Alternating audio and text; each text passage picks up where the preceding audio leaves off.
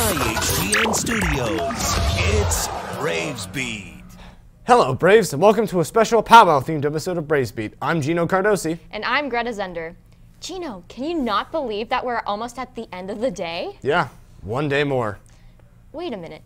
Do you hear the people sing? No, I'm pretty sure you're just hearing things. The voices. Well, there's a lot of news to cover, so let's get on with it. With this week being the last week of Black History Month, we shine the spotlight on one of our most iconic historical and judicial figures, Thurgood Marshall. He received his legal degree from Howard University and became the first African American appointed to the Supreme Court from 1967 to 1991. His work in the Supreme Court is utilized to this day to ensure the liberties and freedoms we have in this country. Indian Hills School District celebrates 43 high school and middle school students who received honors from the Ohio Music Education Association, OMEA, for District 14. This includes band, orchestra, and choir for 2022. Congrats, Braves! The music, seamless. The history, timeless. The special effects, mind-blowing. Braves, if you haven't heard about the global phenomenon that is Les Miserables, now is the chance to see this musical masterpiece put on by your peers. There are 3 more chances to see this incredible work. Tonight at 7:30, tomorrow at 2, and tomorrow night at 7:30. Great job and congrats to our actors, crew, and pit members. Here's a short clip during rehearsals.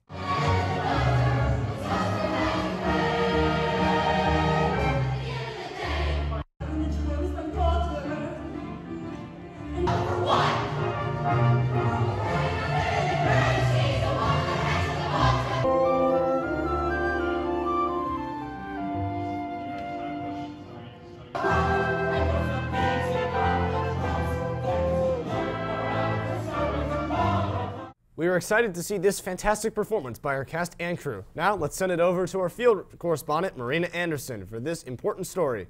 Marina? Attention all seniors. The annual Odd Couple Dance fundraiser is coming up next weekend, Saturday, March 5th. It's going to be held in the high school from 8 p.m. to 10:30 p.m.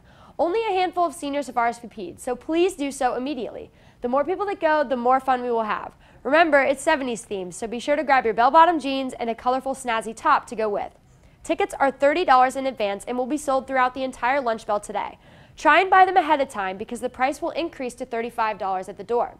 Don't forget your local favorite DJ Ace Deuce will be there, and the prizes are sure to be the best ones yet. So buy those raffle tickets in advance. We hope to see you there. Be sure to sign up today at lunch. You won't want to miss this event. Last Saturday, our robotics teams were at Milford High School competing in the VEX Robotics Tournament. Team 421H finished the set of qualifying rounds with an impressive 6-0 record. All 3 teams made it to the elimination rounds. They made it as far as the quarterfinals. All teams will be back in action this Saturday at Harrison High School. Good luck, robotics teams. Brian and Meg have a fantastic youth sports report for us. Let's check it out. Hello, Indian Hill. It's your favorite sports reporter, Brian Gia, back at the studio. And I'm Meg Gottman, also your favorite sports reporter. Let's get right into the sports news. Our Lady Braves are playing Kettering Ultra in Mason tonight at 5 p.m. for the district championship. If they win, they'll be going to the state Final 8 and play again on Friday, March 4th in the quarterfinals. A win will allow them to move on to state semifinals, which is the Final 4. Wow. If you're not going to powwow tonight, please consider going to Mason to cheer on our Lady Braves at 5 p.m. Our boys played against Monroe at Princeton on Thursday for the OHSAA Sectional Championship. The game happened after our recording, so we don't have the results. If they advance, they will be playing number 1 seed Woodward, who is 16-3 on the season.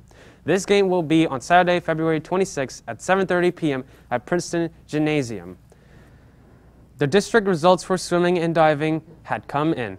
Jason Zell got first place and Isaac Scout was shortly behind him for the boys 200 freestyle. Gibson Holmes got first place for the boys 200 individual medley heat 4. The girls teams are district runner-ups. We have some OHSAA state results. Girls OHSAA state diving meet was on Wednesday and Josie Festa placed 9th, 1 spot short of the podium, top 8. Great season, Josie. The boys and girls swimmers are competing in the OHSAA state championships on Thursday and Friday. We will have these results in that week's sports report. Junior Sky Williams made history as the first Brave to ever place second in the OHSAA sports sectional bowling tournament by posting a 620. Sky completed in districts at Beaver, VU, and Beaver Creek, Ohio on Tuesday, but fell short of qualifying for state. Great job and good luck next year. Our wrestling Braves did very well at the CHL's individual wrestling tournament and had 5 wrestlers on the podium. Congratulations to Vitaly Christo, Addison Ryan, Adam Christo, Andrew Boyke, and Damir Almiratov for all placing 3rd in their respective weight classes. Our grapplers compete in the sectional tournament this Saturday. Best wishes to them in the OHSAA tournaments. Well, that's all the sports news we have. Back to you guys at the news desk. Thanks, Brian and Meg, and good luck to our winter athletes as they compete in the postseason tournaments. Congratulations to 4 Indian Hill High School students who earned a total of 8 awards during the Scholastic Writing Regional Competition. The 3 Braves who earned Gold Key Awards will advance to the National Scholastic Writing Competition. This includes freshman Lily Waltz, junior Grace Wang, and junior Elsa Zhao.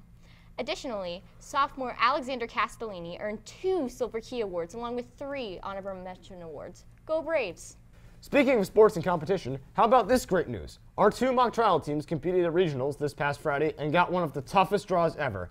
They had to play perennial powerhouses like Centerville, Lake Ridge Academy, and Westerville North. All of those schools combined have accounted for 5 state championships in mock trial. So we took every single one of them down. Our teams went 4-0, raising our season's record to 12-1-1 and ensuring us our 20th trip to state over the past 21 years. Speaking of mock trial dominators, Tacey Hutton is the greatest of them all, and Daniel had the chance to interview her this week. Let's check it out. I'm with senior mock trial competitor Tacey Hutton here. Tell us how our state qualifier went.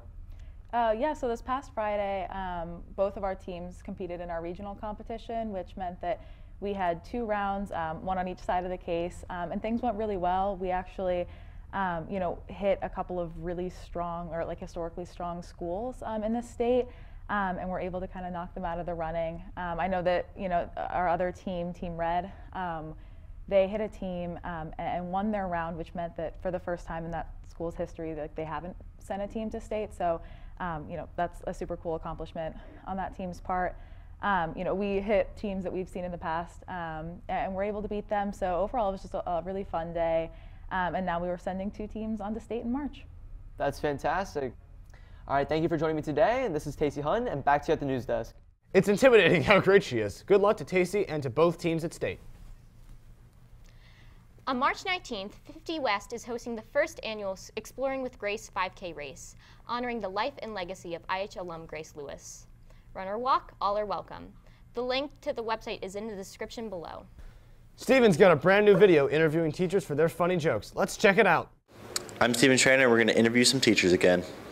Why did the piano player keep banging his head against the keys? Why? He's playing by ear. All right. Knock, knock. Who's there? Interrupting cow. Interrupt. Why do French people eat snails? Why? Because they don't like fast food. This comes from one of my math worksheets. All right. Why did the 3 little pigs leave home? Why? Their father was a boar. There are 10 kinds of people. Those who understand binary and those who don't. Do you know why I hate Russian dolls? Why? They're so full of themselves. What do you call a dog that has no legs? What? Doesn't matter. Can't come to you anyway.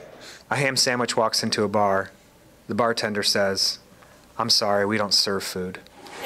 What did the fish say when he ran into the wall? What? Damn! I swear they could have been comedians. Don't stop the music. The IH Instrumental Music Fundraiser is back, and your support makes the music even sweeter. You can order throughout the weekend from the IHPTO link in the description. Dozens of delicious donuts and coffee from Krispy Kreme are available. You can pick it up the following Saturday, March 5th, and then tune into IHTN1 YouTube channel at 8:30 a.m. to watch the concerts. Let's go Braves! Mercy Health Athletes of the Week has nominated the girls basketball team for Team of the Week, and senior Ella Riggs is up for Player of the Week after breaking all of those school records. Go follow the link in the description and vote, vote, vote. It's a great way to get them ready for their district finals game tonight against Alter at 5 p.m. at Mason. Make sure to come out and support your Braves for their chance to win district finals and go to the regional semifinals. And if you can't attend in person, tune into IHTN1 to catch the game on your smartphone. Hey Gino, can I tell you a joke? Sure.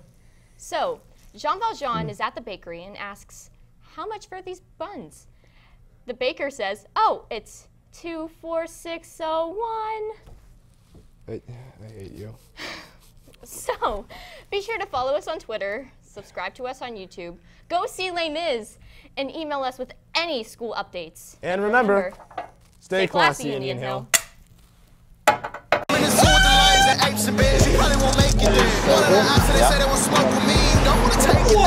Alright, so I just got word from administration that we can't be using, we can't be making fun of people like that. Because bullying is not okay, it's not moral, guys. Don't do it, guys. Also, we are trained professionals. Also, everything that I say to Dylan is like, he totally agrees with it, isn't that right, Dylan? Wait, is this about you calling me a stupid bitch? Alright, hey, what's up, guys? Ready to be back on the video. Today we're gonna be doing wrestling. Yeah, I'll be teaching you guys to do some wrestling. You can see my name on that plaque over there. You can't really read it. It's like small font. Alright, so of course, everyone, safety first. We got the grapplers off. Make sure to take up the watch off. Also, at the same time, don't forget to get some eyewear off. I can't really see because of the glasses, of course. Pretty much, I'm gonna be showing you guys how to wrestle. And pretty much, I think I'm gonna be wrestling Dylan Condor. Me and him gotta squash some beef, and like this is the only way to do it. So, all right, sick. All right, so before I can wrestle Dylan Condor, I gotta learn how to like wrestle. So I'm gonna be like watching Jeremiah here. He's a pretty good wrestler. He's like on the team or something. Brian, we all know what Brian's an absolute demon on the mats. Like 5-time Olympic champion, isn't that right, Brian? Yeah. All right, sick. So they're gonna be wrestling and they're gonna show us how it's done. Alright, so that was just a pin you guys just watched. Pretty much that's what I'm going to be doing to Dylan Condor because he's an absolute frail little baby. Alright, so I'm going to be learning all the moves I learned on Dylan Condor now. So let's see if it works.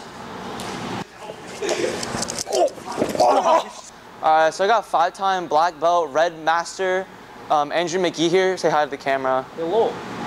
Alright, sick. And we got Dylan Condor. Like wrestling didn't really work out, so we're gonna be like watching this guy do it on him. Good. All right, so how do I do this? So here? Yeah.